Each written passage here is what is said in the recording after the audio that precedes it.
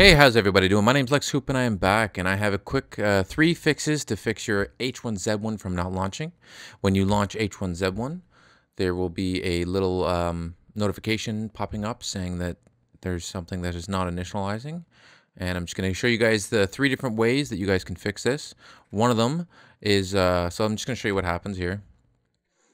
So it says, failed to initialize BattlEye service, Windows testing signing mode not supported. Okay, so if you're getting this, there's 3 ways to fix it. One is bring up your task manager. And in your task manager, you'll see BE service, alphabetical.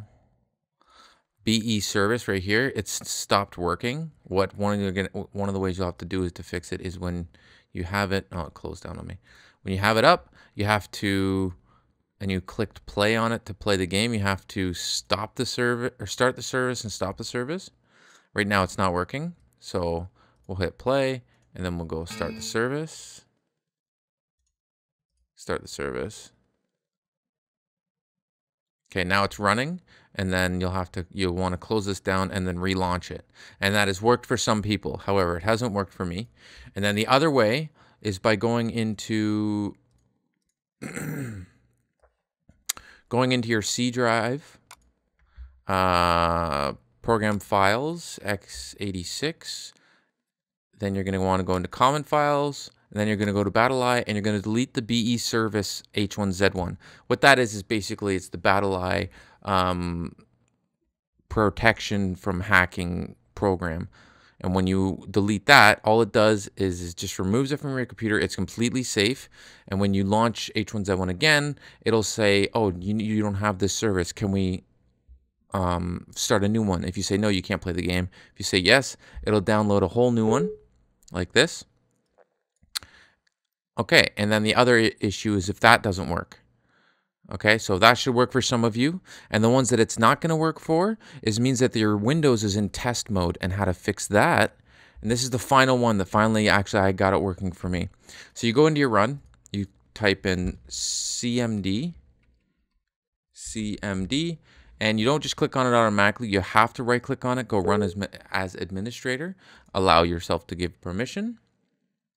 And then you're going to have to type in, okay, so then you're going to have to type in this, now follow exactly what I do, and it's BCDEDIT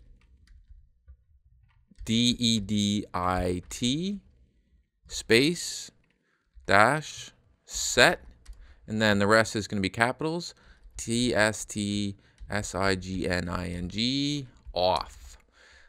That means that your Windows for some reason is in test mode. Now, the reason mine is in test mode is because it works for my headset. The only way I can get my headset to have 5.1 or 7.1 surround sound is by having this assigned. So you click it off and you reboot your computer.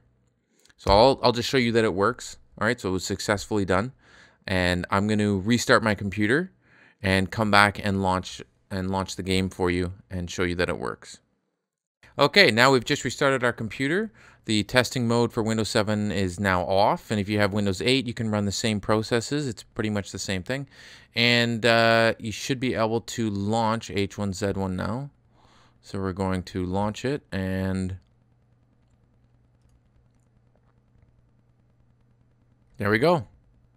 It is now successfully ran through, and H1Z1 is now launching.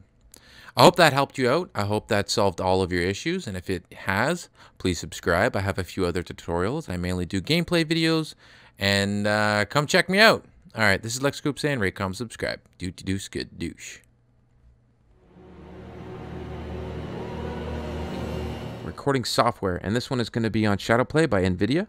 And you have to have a NVIDIA graphics card that is under the criteria. Now you have to have... So you need to have a 600 series or higher to be able to run it. You need